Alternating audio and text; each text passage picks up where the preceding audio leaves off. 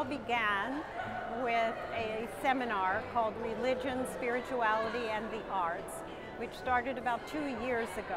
When the class was over, all of us said, well, we want to keep studying together. I always had a vision and a dream that we could bring together artists from many different artistic disciplines to study one sacred text and to see that text through the eyes of a contemporary artist.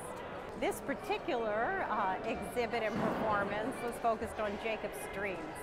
And we've all created this art, and we got down to December of last year, and we'd been doing all this studying, but nobody planned a show. And the deadline was the beginning of March. So I came up with an idea. And when they first heard what I wanted to do, it was suggested, that's too big. I had to remind everybody that the theme was dream, and you have to dream big.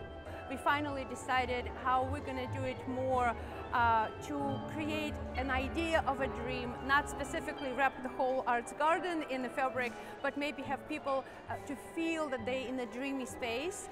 You know, the opportunity for artists to come together from different disciplines doesn't happen that often. You know, musicians talk with musicians, visual artists talk with visual artists, but here we get the perspectives from the variety of the arts in order to see more deeply into what we're reading and thinking. Sophia painted and I wrote a poem. We started with a glass of wine, talking about what we envisioned. At one point I went and saw Sophia's painting, and the colors in her painting made their way into my poem.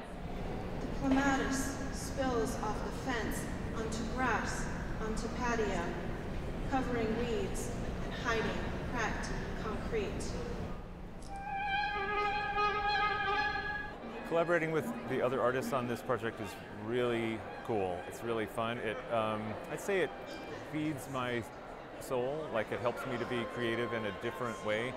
What I would want an audience member to take away would be just 5 minutes of quiet and just listening to something and not necessarily overthinking it. Bruce Lowenthal's sculpture, Rain of Light, is now sort of semi-permanently on display here in the Arts Garden. I think what we did was build a community around art. It was a dream, and it's always great when dreams can come true, and that's what really happened today. A dream came true.